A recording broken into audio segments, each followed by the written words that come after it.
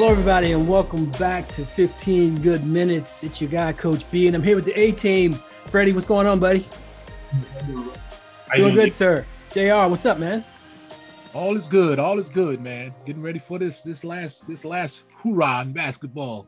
Isn't that a fact? This is our first annual Final Four episode because this is the weekend of the Final Four.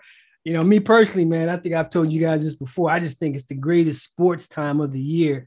Right up from about that point of Selection Sunday, especially the first weekend. And it's kind of weird, like you get in the first weekend, you have so many games, you get to kind of pick what you want to watch. But I don't know if you guys noticed last weekend, I thought it was kind of dumb to run multiple games at the same time when you don't have as many to watch, why they couldn't put one behind the other. But, you know, that's why they're CBS and we're 15 Good Minutes because I think they probably did it just to kind of appease the fan bases of the teams, you know, whether it be on TBS or TNT or CBS, you know, you can watch this game, you can watch that game because no one now to the average, you know, fan, you know, yeah, you want to watch all the games. Right. Well, I think it has a lot to do with time consumption. What do you mean? I think they have one after one. They'd take a long time to get done. I got no problem with that. Yes. That goes back to Freddie's point. No, I agree. Right. I see what you're saying. You're saying from the network's perspective, though, right? Yeah, they don't want networks. Yeah. You know, I can agree with that. This is since this is the final weekend, you know, it's also known as, you know, the last four dancing. So at some point in this show, you might see a couple people here doing a little dance. There may be somebody you don't see dancing, you know, because we've been working on the gritty. And if it's in there, you see it. You just see a couple of old cats getting it in because all three of us have somebody in the Final Four. As you can see with JR representing Villanova. Me and Freddie been going back to UNC since, I don't know, man, the first championship day. So I think it's good that we're all there. I know what you're saying, JR. No gritty for you now. What's up, yeah, man? I couldn't get it in. You got time. You got time. We tape on Tuesday. We don't release till Friday. Oh, okay. It's all good. Well, in that case, have a day. Help you out. So let's jump right into it. And I'll open it up to you guys. You know, you've got your Final Four is Villanova versus Kansas, UNC versus Duke. JR, I'm going to start with you. Just your overall, you know, feelings on this year's Final Four. I think the Duke UNC is going to be a classic battle. I think both fantastic programs, a lot of history. I mean, to me, it's a toss-up. I know Duke lost the last game, right? Mm-hmm. And how many times did they play this past season? Twice. And how many times did Duke is it 1-1? Yeah. Mm-hmm. So this is a rubber match. I don't know, you know, I'd like to say NC, but I think they're going to be playing for coach a little bit. Well, we'll get to that point in terms of who you think's going to win, you know, a little bit later. Let me pop over to Freddie. Freddie, general comments on the Final Four this year. What are your thoughts? I think Kansas and Villanova are very closely matched, each team, right? I think with Duke and UNC, I think it's going to be a blowout. Okay, all right. Once we get to that. I think I like where he's going. That's a great tease. Okay, so you fans. We're not fanboys. So let me start off with this. So with you, JR, for all four teams, give me one thing that each one has to do to win. I can tell you for Villanova and Kansas, if Kansas can keep the game sped up, running, they'll give Villanova a hard time. If Villanova can slow them down, and besides that, they've got an issue with Justin Moore.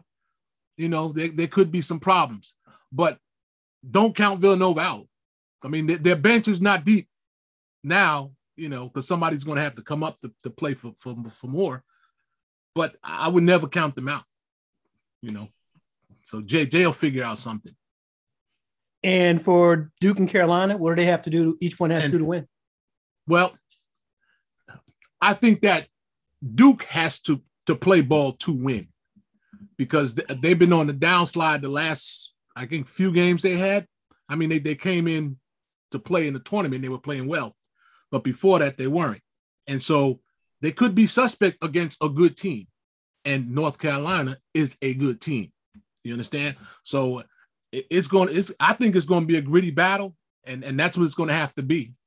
You know, Hubert is doing his thing this year. So fair enough. Freddie, what does each team have to do to have an opportunity to win this year? I think Villanova, and between Villanova and Kansas, I've seen them play a lot this year, but I don't really know the players, but I know how they play.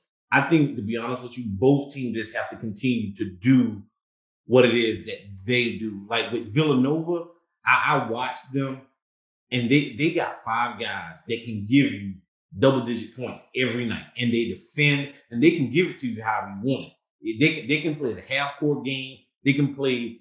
They can push it as well as Kansas, and so those teams are, in my opinion, a little bit more evenly matched than Duke and Carolina, right? And so I think whoever with Kansas and Villanova, whoever does what they do the best, that they'll win. Carolina and Duke, I think Duke, the biggest thing for Duke is they just have to, this is a trap game for Duke, in my opinion, right? You have the emotion of playing for a national championship, you know, potentially your coach's last game, on top of playing against UNC, right? So it's a trap game for Duke, right? If you UNC, you just got to find a way to stop 2 players. What is Poncho, whatever his name is? I think it's Ocho. Banchero and Williams. Stop those 2 guys and you beat them. That's it. Why would the NCAA ever put in college basketball Duke UNC, the greatest rivalry in college basketball? Why would you put them on the same side? I think the answer to that, though, is pretty simple. They've never met before. Right. So the probability was slim to none. I totally get that. You know, exactly. I get that. And I would say, I think both you guys really kind of hit it. I think to Freddie's point, for Kansas to win, just be Kansas. For Villanova to win, JR, I think they're going to have to do a little bit more because more is out and they're not deep. So if they can, to your point, if they can slow them down and be in the game in the last 5 minutes, they have a shot. For Duke to win, they got to keep riding the emotion. I think Freddie's right. It's a trap for them in so many different ways. Just don't let the emotion tip your scale. There's an emotional element because they're kind of pissed that they lost the last regular season game to this particular team. They're also, to Freddie's point, in the Final Four. And also every single game is potentially Coach K's last game. And that brings all the media attention and all that stuff with it. But I think they can win if they can manage the emotion. Carolina, I think honestly, they're playing with house money.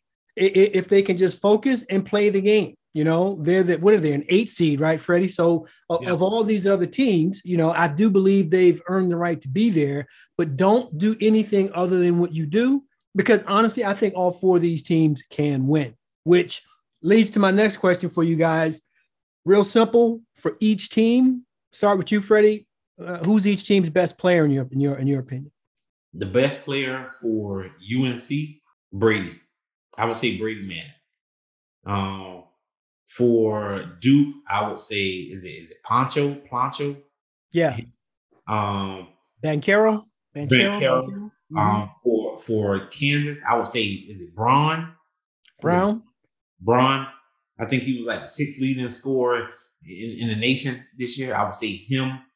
And with Villanova, I don't remember the young man's name. He's a white kid. He's a guard. Gillespie. I don't know his name, but Gillespie. Yes, Gillespie. Yes, I would say him. All right, JR, your 4 best players. But for North Carolina and Duke, it's the same people he said. I don't know a whole bunch. I'm not deep into Kansas, but Gillespie is my guy for Villanova. Fair enough. For me, I'm going to say with Kansas, to me, without a doubt, it's Abaji to me. I think he's a whole lot better than Brown. I think he was the conference player of the year, and he's just balling all out. I will give you Gillespie for Villanova. I think Armando is the best player on Carolina right now, and I would go with Banchero for Duke. So I'm going to swing it back to you, JR, without using any one of those of your who you said was your best for. Give me one player on each team who can be a difference maker this weekend. Probably Abaji. He could be, for Villanova, it's going to be that guy that's hurt. It's going to be more, He's out though. Somebody else is going to have to step up. I can't really pick someone to step up, but somebody's going to have to. I don't know who's going to be coming off the bench. And Carolina? Carolina, I don't have anyone for Carolina. All right. Freddie, difference makers. You got any? For Villanova, I would say Gillespie. For Kansas, I would say Braun. For your Duke, difference makers can't be the same people you said was the best player. So far, you're batting 2 for 2. But that's how. But for Duke, I would say Williams. Williams is I love his energy. And then for UNC, RJ. The reason I phrase the question that way though is, in theory, if you're saying that the best person is person whoever, then the other team will think the same thing. So logically, what I'm looking for from you guys is if that best player gets shut down, if Brady can't do what he does. So for me, for example, when I look at Kansas, I think Abaji is the best player, but I think Brown is the difference maker, right? When I look at Duke, I think Banchero is the best player, but I would probably go Roach over Williams because that little guard has been killing people. Williams, I think people will expect that. For Carolina, I think I said Baycott for my guy, so I think RJ is the guy because I think with Manic, with Caleb, with everyone else, I think everybody knows what you're going to get. But if RJ is on, I don't think you can defend that many people. And then for Villanova, I would say it's Samuels is their other guy, because everybody's going to be keying on Gillespie. So I think Samuels, if he has a big day, again, to JR's point, they're missing a starter at the worst time of the year on a team that isn't deep. So for me, I would give that to Samuels. So the last thing I got for you guys on this one is basically, I know who wins Saturday and then who wins Monday. Freddie, I'll start with you. Saturday, I say Villanova because I think they're a better defensive team than Kansas. With UNC Duke, I think Duke pulls it out. I think Duke blows them out, to be honest with you. And I hope this is one of the times to where I would love for someone to say, Freddie, you were dead wrong. I'm hoping I'm wrong. But I think it's going to be Duke, national championship. Because I hate Duke, I got to go with Villanova. Fair enough. I got you. JR, who wins Saturday? Who wins Monday? I've got the same picks. I think that Villanova is going to play a close game. I don't think it's going to be like, one of them 10-point joints. I think it's going to be a close game. But I think Villanova will pull it out. And like Freddie said, I think Duke is going to take out North Carolina. And only because if they didn't lose to them that last game, I would have felt differently. But I think they're going to come out with a different energy. I agree. Copy that. And then I'm going to go against both you guys, which is one of the reasons that I'm going to be doing the gritty, because I think Kansas is going to handle Villanova because of their depth in their shooting. One guy we did not mention was the timeliness that Remy Martin has come back into that lineup, who was injured most of the year, and he's been doing really well. And when it comes to UNC and Duke, I'll say it for you, Freddie. We're going to beat them, and we're going to beat them handily. We're going to beat them handily. That whole trap mentality that you talked about is 100% true, but more importantly, nobody's giving them the respect that they should be here. This 8 seed is going to win. I've got a Kansas-UNC matchup on Monday night, and UNC taking it all. Okay. Well, first of all, I think that no matter what their ranking is, UNC is always in it. You understand? They're not a fraud. Please don't bring that up. We don't got time for that conversation today. But I'm going to call it. I'm like Freddie. If you guys go back to last week's episode, Freddie made a key point. He said he thought that the key to where Carolina is the fact that they got by Baylor. He said when he did his 3 brackets, they didn't think it was going to happen. And the rest of us probably felt the same way. So you get them, you get UCLA. When I said we play with house money, I said we play with house money. So we will see. Who's going to be right. So obviously, I would think, and tell me what you think, Jared. I think the obvious question of the week this week is who wins the Natty. Before Monday, everybody gets a chance to weigh in. Who do they think will win the national title game? It's all Final Four and championship, baby. So again, folks, we really do appreciate you guys. We know we went a couple minutes long, but this was really important. It is the NCAA Final Four weekend, championship weekend with my guys, Freddie and JR. We hope that you guys continue to follow us on Twitter and on YouTube at 15 Good Minutes. Gentlemen, anything before we break? Go Heels. Have a good one. Enjoy the weekend. Enjoy the games. That's it. We out. Go Heels.